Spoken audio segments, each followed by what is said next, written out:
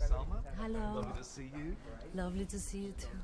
So I just want to start off by talking a little bit about your original connection to the book, because I know your Lebanese grandfather had a copy on his bedside table, which you saw, but I wonder if you could just talk a little bit about, discovering the book and kind of what it means, that connection, the fact that your grandfather, in a way, introduced you to the stories. Yes, I used to see this book always there, and I memorized there is a very enigmatic man in the cover. I guess because it was next to his bed, it reminded me of him. And I didn't know what it was, and I didn't know it was a Lebanese author. My father spoke Spanish with a very, very heavy Arabic accent. And he smoked cigars, and he was the best grandfather ever. He was so good to me. But I didn't get to know him very well. So later on, when I found the book in life and I read it, I got to learn a lot about who he was. Just the fact that he was reading this book. And to me, it felt like he was talking to me through the book. And he was helping me through life and teaching me about life through the book. So it's been obviously very, very special to me. As you said, the book is very philosophical in what it's trying to convey. I wonder what was your own philosophy in terms of trying to adapt this book to the big screen, and particularly using a medium which I suppose we typically think of as being aimed at children. In a way, telling adult themes for a kind of, but using a medium that's very much aimed at children. I just want to talk a bit about your kind of your ideas behind that. Yes, I think to me, Kahlil Gibran loves life, and he talks about it's a love affair with life, and every poem it's a love affair with life. And I think that this love for life, it's a little bit what can save us in the world, because it connects us to our humanity, and we've lost the value of life a little bit. It's not, there's so many killings around the world. And so I think inside of us, there's goodness inside of every single one of us. And it lies in our humanity. And we have to try to remember this part of us. And so I think when we are children, we are the closest to it because there is a purity to it. And so this film, it's very ambitious in the way that it tries to disarm all the different barriers that we put as we grow up, and go into a window to the purest place inside of you. And we do it through music, through poetry, through beautiful art, and that's why the animation is important, where your imagination doesn't have the boundaries of mass, and you can play with what death looks like, and in a joyful way, and in a way that also reminds you of when you were a child.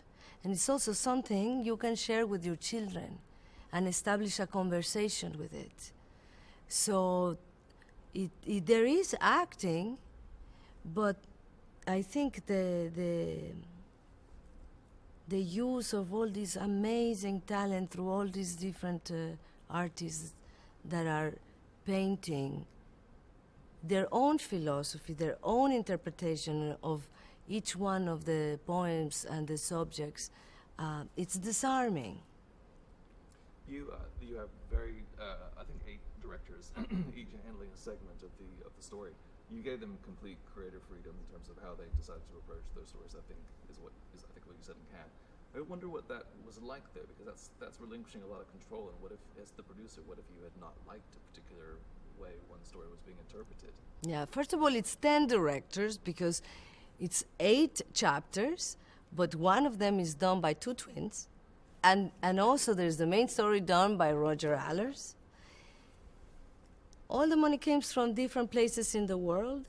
We had directors from different places in the world. The movie is about finding your voice.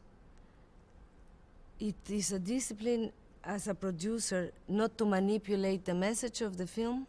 It's a personal journey for each person that watches it. It was important to have different perspectives.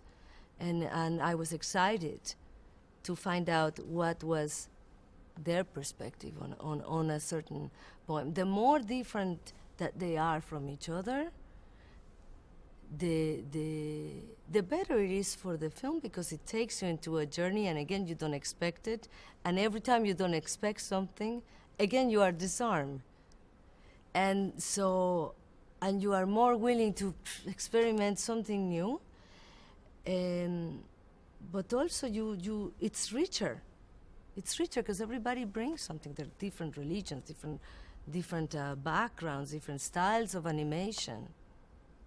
And obviously Liam Neeson's a very important part of the equation. I mean, we hear his soothing tones reading out these lovely words and obviously being, guiding us through the story as Mustafa. Was he always your first choice? I mean, how did you arrive at Liam as the man to voice this? It was not easy to find the prophet because, well, first of all, you're terrified to find someone that it's going to end up in jail a couple of years later, I don't know, for drunk driving or, I don't know, doing racist remarks. It's terrifying. You had to find somebody that had that voice, that has wisdom, but it's not pretentious. And it was hard to think, who could this be, But then once we arrived at his name, that we were all super excited, and we were very lucky that he wanted to be a part of it. I think because of I suppose the philosophical themes of the film, and maybe the sort of, maybe it's in particular, it might be a difficult sell in North America. I wonder if that's I know you're trying to sell the film around the world. I wonder if that's a particularly challenging market to kind of crack with this film, do you think? Well, the book, who sold 100 million copies, was very successful in North America. We showed the film in Toronto, North American audience. They clapped during the film 5 times. They all cry, and the film is not sad, so they cry because it moves them. And but America, it is always a little bit afraid of original, of new. They're always a little bit afraid. So I am not concerned of the audience. Going through the mechanisms of the industry, it's been much more of a challenge, because it is strange that it's an industry that it's supposed to be about imagination, but it's very unimaginative and it's full of fear. But I am not concerned. I don't think it's a challenge to get to the audience, not because I am so smart that I know exactly what's going to happen, but because I saw it. This has been an all-consuming experience for you, but clearly, I think you as a producer, you clearly fight for what you believe in, and you don't give up. Was there ever a time when you were making this film that you did want to give up because it was such a difficult journey to get it to the big screen? You cannot even begin to imagine how difficult it was. To try to, it's a film that breaks all the rules. Yes, there were many times where I said, what was I, am I crazy? What was I thinking?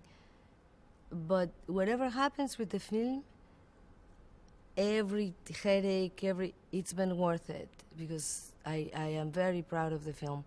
And for the people who have seen it, there's been people who tell me it is the most inspiring film I've ever seen in my life. Maybe not for everyone.